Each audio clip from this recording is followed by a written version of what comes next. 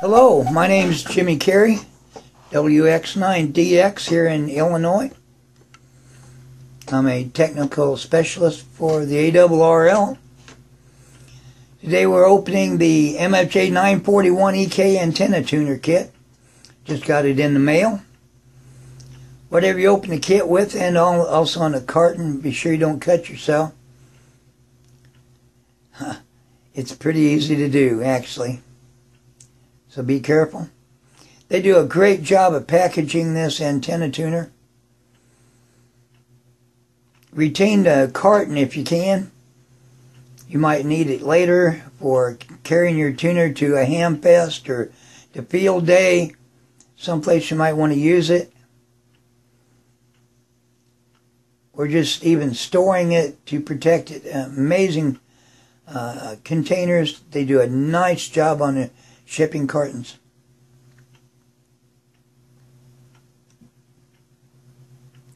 You want to download the manual, and it's a lot better than having to have to pay to ship all that paper.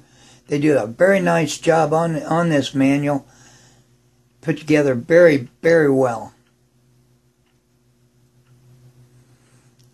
Check the plastic packaging that everything comes in. If this packaging is not open or torn, you can almost be assured that a part of this is not left at some UPS center or something.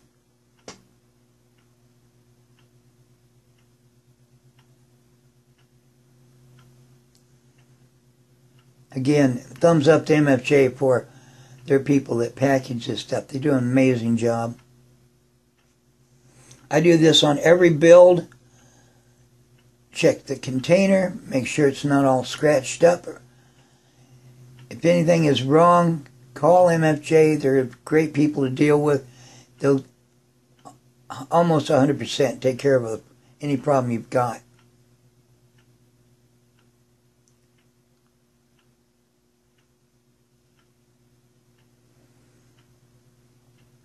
And one of the little plastic packages is a little cardboard carton. In that container is the 2 variable capacitors. This is the inductor put together by the MFJ technical people, hooked to the switch. On the back of the tuner, everything's inked. Make sure that ink's not smeared. On the front of the container, you'll see that there's an escutcheon.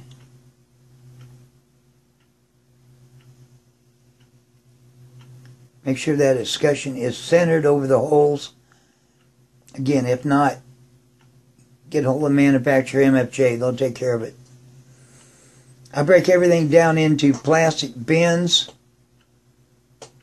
so that I can count them and look at the manual while you do this. Actually, they've got little places in the manual you can put check marks to make sure that you've got all the parts.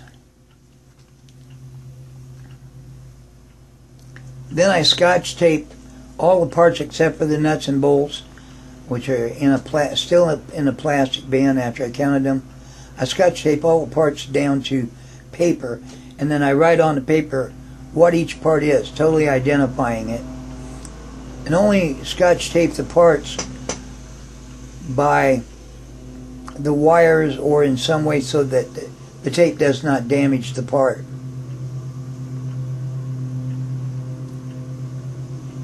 You notice the circuit board is just laying on top of the paper here. It's not taped down in any way. That way I don't get any glue from scotch tape on the circuit board. They do have a bunch of wires that are supposed to be different lengths. Silvered bare wire. Those are shipped all the same length. Thank you for watching. And be sure to watch part 2, which will actually be the build of the antenna tuner. 73 WX9DX.